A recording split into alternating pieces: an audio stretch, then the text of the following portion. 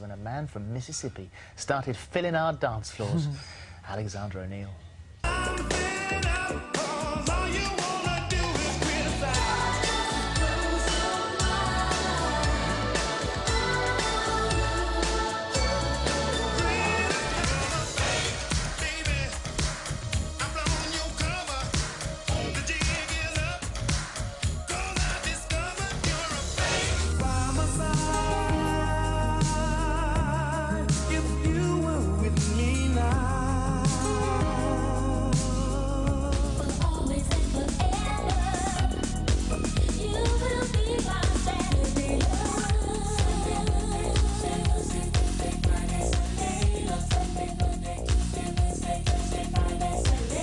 Just fantastic. Takes you back, doesn't it? That really does.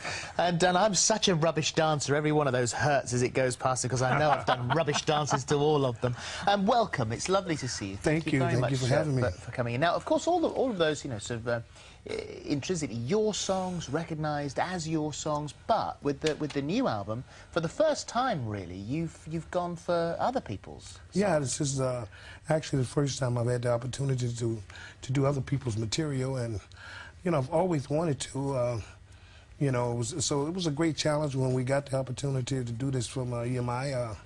You know, of course, I leaped on it and said, hey, let's do it. So these are all the ones that you look at and you think, oh, I wish I'd done that. Oh, I wish that was mine. Well, definitely. You know, I mean, there's a lot of times, and especially singers' careers, you know, you hear great songs and then you always want to, you know, you wish that you had recorded that song, you know. And this album, Alex Loves, which is out now. Let me hold it up for you. Okay. There you go. You know, this album, you know, we had a chance to do a lot of songs that I really have a lot of respect for, and a lot of great artists and different kinds of stuff, because me being an R&B singer, obviously, you know, sometimes they would just expect R&B music, but there's all types of different songs on this album. You've got to then put the AlexanderONeal thing feel thing. Yeah, you got to put the AlexanderONeal thing on it. No, it was really good, because, you know, this was I didn't want to do an album of karaoke, trying to, you know, be as close to the original artist as possible. I said, okay, if we're going to do this, we're going to have to do it my way. I got to do my little feelings and my little things. And the company said, cool, and I said, okay, let's go. So you started off, I think, with kind of 30 songs that you liked, and then you got to hone that right down to 12, 15 or something. That must be difficult too, and you've got all your favourite songs you want to record. Well, there are other songs that, you know, that we did record that I really like. You can't get them all on the CD these days. It's hard for making that transition from album to CD. Yeah. On the album, shall I say. And but these always were nice if you've got a second one pre-recorded. Yes. Cool. And are you touring with this one, Alex? Yes, we are. We are touring around the UK, starting out on the 8th at Catford. We'll be in Catford, 10th in Nottingham, and all around. You love it on even play stage, Luton, somewhere close to London. Yeah. You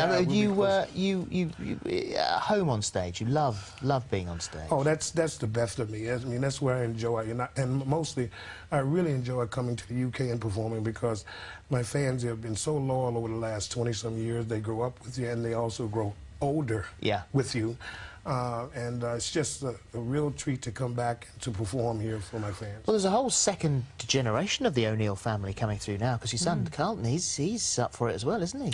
Yeah, well, I do have some very talented children, and I never tried to saddle them with following in my footsteps. I always wanted them to have as close to a normal childhood as possible, and when they came to me and asked me to help them out in the music industry, whichever one that would come first, and that's what I would do. So Carlton happened to be the first one, and as a matter of fact, today he's on his way to Chicago for his first out-of-town recording session. So he's going to be working with some producers, and hopefully later on this year we'll be able to get him a deal. What sort of style is he? What does he do? He's R&B, just like Pops, you know.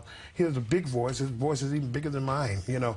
For a young man, he has like a very soulful voice. And in the music industry right now, there's an empty void for a position like that. And I'm just so hoping. I said, the music industry owes AlexanderONeal nothing, because they've been great to me over the last 30 years.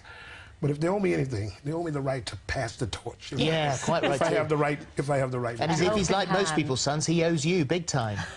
I just want to get him. If I could Probably just get some him, money it's somewhere. just one of those things. Well, he always going to owe me. He's not going to even be able to pay me the money.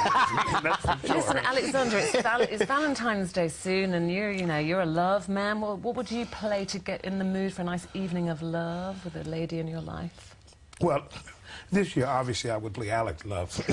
Yeah. But to be honest with you, my favorite artist who's no longer with us, who if I was really playing love music and I wanted to be really impressive, you can't go wrong if you stick on some Barry White. Yeah. You can't go wrong. What a legend. What a legend. Love. So what are you going to sing for us today? You're going to pick one from here?